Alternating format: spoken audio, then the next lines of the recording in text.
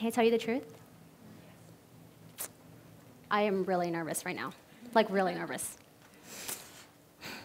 And it's literally all throughout my body. I can feel the adrenaline rushing throughout me. My heart's beating faster. And if I held my hands up, you'd see they're shaking. But I'm going to acknowledge right here, right now, that this is all totally normal. I'm human. Yet the very first thought that came into my head was, I don't want to look like a mess. It's almost as if I expected myself to look perfectly put together, like some kind of superhuman. So what exactly is a superhuman? Well, it's defined as someone who exceeds ordinary human power, achievement, and experience. And it goes beyond just looking calm and collected on the stage. In fact, it's an ideal that we expect people to strive for in their everyday lives in order to be viewed as healthy, productive members of society. You know, we as humans are very obsessed with doing the extraordinary. And when it comes to our health, we are especially driven by control. We want to prevent or reverse things that happen in nature, like aging, disease, how long we live. It's actually quite remarkable if you think about how far this obsession has taken us. Just in this past century, we have been able to increase our average life expectancy from 49 to well into our 70s because we've been able to advance in fighting infectious diseases. So, can the same be done to eradicate the chronic diseases that currently limit us? Things like heart disease, diabetes, cancer. I mean, anything's possible, right? In fact, the Blue Zones Project by National Geographic explorer Dan Buettner has actually looked at different regions of the world where they are living on average 10 to 12 years longer than other people in the world. And they have low rates of chronic disease. So most of this is actually well known. We already know how to live healthy. You eat a healthy, balanced variety of nutritious foods. You exercise, don't smoke. But also things like community and a sense of purpose. These are all the things that help you lead a healthier life. Yet, what we're hearing from the media is that we're very confused. We don't know what to do. But I can tell you that it's actually backed by science, that all of these things is what leads to a healthier life. So, why is it that we feel so confused? Well, our media wants us to think that. And I know this through the work that I do through my health and wellness media company, WellSeek, and also in my role as a council member of True Health Initiative, which is a global coalition of some of the world's most respected health experts, scientists, and researchers who are spreading the truths around healthy lifestyles. So trust me when I say I am for science, but what's happened along the way is that we're seeing the messaging around health and wellness become distorted. We're seeing this shift away from more practical approaches of balance and moderation and trusting in our own bodies, and towards this obsession with perfection. We're looking for these holy grails and fountains of youth and silver bullets of health that just don't exist. In many ways, we're also seeing health and wellness become more about how we appear on the surface. So in other words, it's more like superficial health. And it's driving a narrative that a picture-perfect superhuman is who we should strive to be. And that is what's eroding our minds and taking us further away from what true health is. Now, health is something I've been obsessed with for as long as I can remember, since the age of 12, to be exact. That was when my mom nearly died. Her heart had stopped after she had given birth to my sister. And they brought her back, but she was in a coma for a week, and we didn't know if she would make it. Luckily for us, she did wake up, but our family's lives were never quite the same, and at the age of 12, I actually became one of her primary caregivers. Now, that experience really created a curiosity in me about health and life. I mean, it's such a fragile thing. And I wanted to better understand it so I could prevent terrible things from happening, like what had happened to my mom. So I went into college, went to study bioengineering, thinking, okay, I'm going to go be a scientist. So I continued on into my PhD work.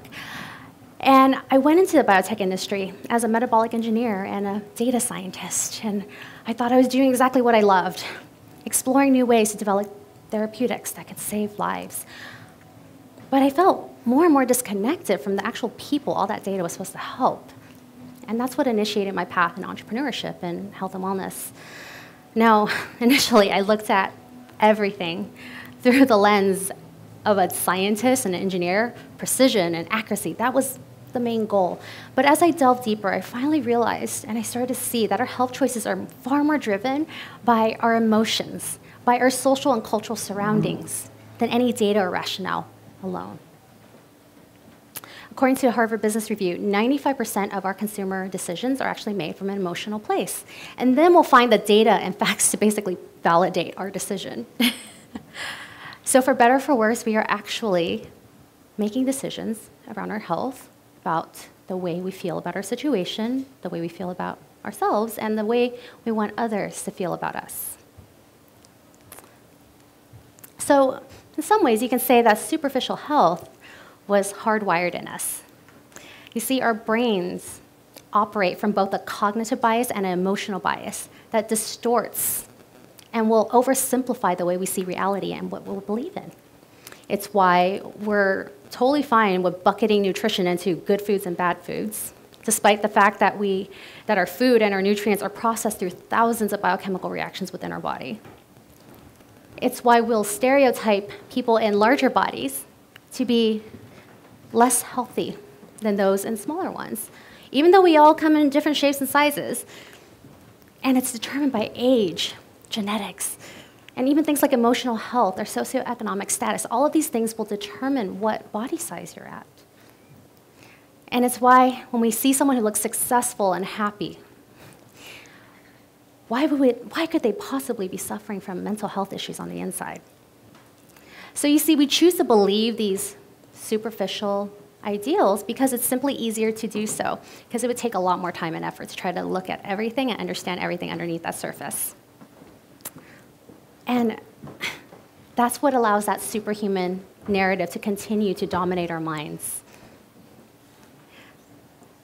And it fuels a propaganda that preys on our fears that we're not doing enough. Not skinny enough, not fit enough, not eating clean enough, not looking put together enough. And it's amplified by a $72 billion health and wellness industry that has more to gain each time they provoke that fear within us that we are not trying hard enough. Now, at best, we're probably spending a whole lot more money than we need to. And at worst, it can damage our psyche and our sense of self-worth, and in some cases can even be deadly. So I want you to see that it's not the data or the science out there that's the problem. It's the way it's framed through a lens that's meant to provoke your deepest fears. And it tells a lie that anything less than superhuman is a weakness. So how do we actually check back into the reality of our emotions and really uncover health from a more trusting and empowered place? Well, we must replace fear and control with love and acceptance. So there's this misconception that love and acceptance must mean you're complacent, you're stagnant, you're not really trying. When in reality, it's the very thing that creates change. It allows you to move forward in the present rather than fearing a future of what ifs. Love allows you to remember that life is not about possession or control. It's about kindness and respect. And acceptance lets you see a situation for what it is, the good and the bad, so you can work through what you go through. In fact, acceptance is one of the key factors that are the key concepts that are taught through this growing movement you're seeing right now in mindfulness practices and meditation. And it's been around for decades through different cognitive behavioral therapies that's used to treat anxiety, depression, and addiction. In fact, there was a Carnegie Mellon study that showed that acceptance training was a key driver of the benefits around mindfulness. And it can even reduce stress responses by up to 50%. And when that happens, it allows your body to go back to its natural states where it's no longer threatened.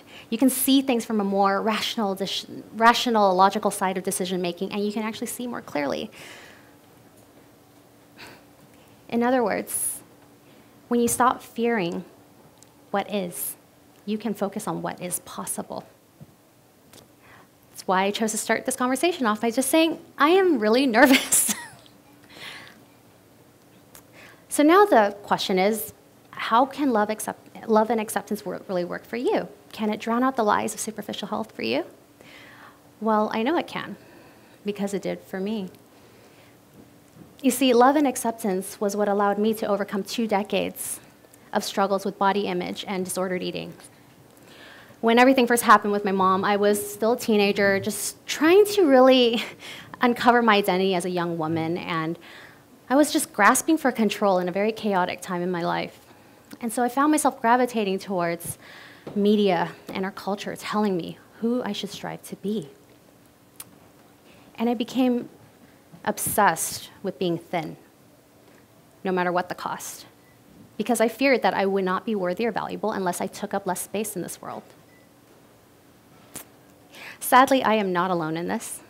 According to a large study by Dove, over 85% of women in this country hate the way their body looks, and at some point in their lives have restricted the amount of food they eat because they feared to be a bigger size. Have you guys had that?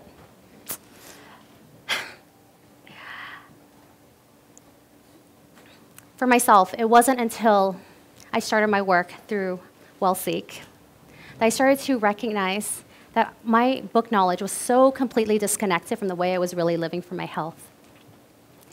I wasn't caring for my body, I was punishing it for not living up to some impossible beauty standard that was set by society.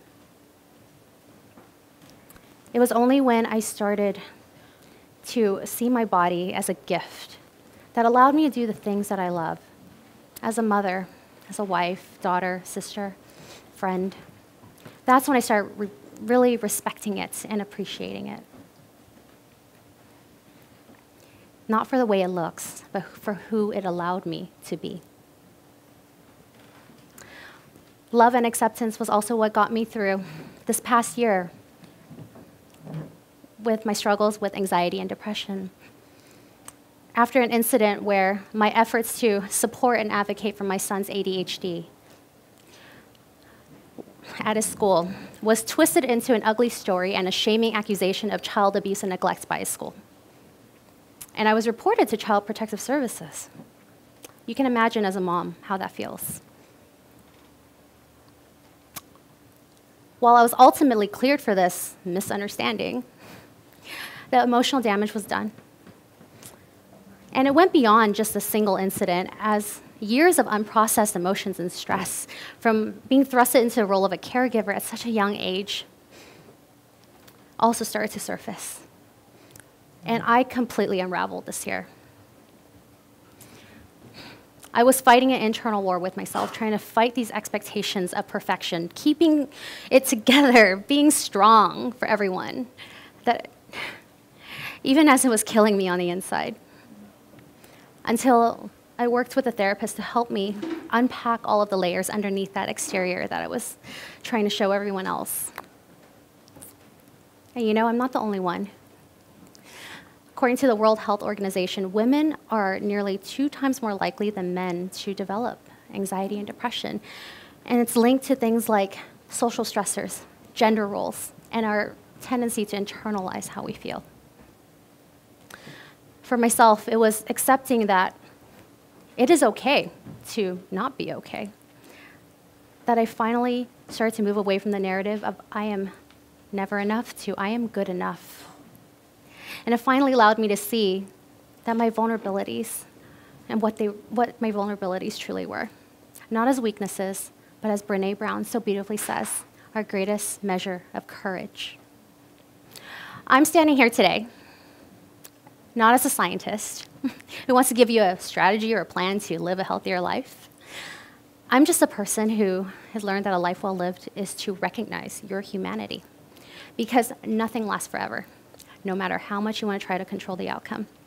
And that ultimate superhuman fantasy, they all meet the same fate, because no one is immortal. Now, that's not to say that you shouldn't be taking care of your body or setting health goals. Please do that. But what I really want to emphasize to you is that your life is measured far beyond the way you look to others, how long you live, and how physically well you are during those years. Because life is a beautiful collection of experiences that give meaning to your time here. It's about how you choose to show up for yourself and others, and how you work through the circumstances that are presented to you. To this day, my mom is still in a wheelchair. She never fully recovered from what happened to her 25 years ago.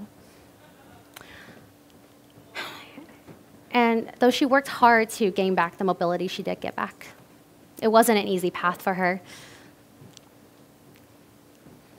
And though she didn't have that full physical recovery that's more often celebrated as superhuman, she had risked her life to give life. So however you want to live, wherever you're starting off from, whatever lifestyle you choose, I just want you to know that you can be healthy and happy in a way that is true for you, as long as you do these 3 things. Number 1, be loving and kind to your body, no matter what it looks like.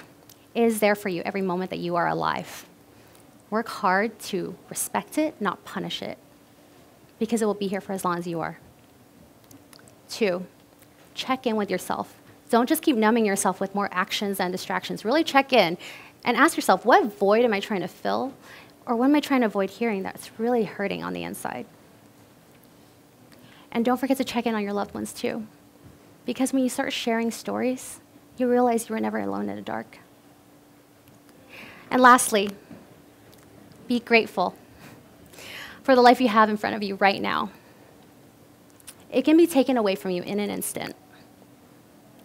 The present is all you really have, so love it hard.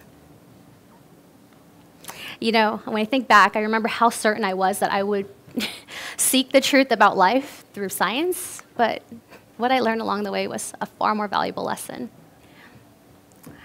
That to be alive is to be resilient, no matter what life throws your way. And that's what it truly means to be superhuman. Thank you.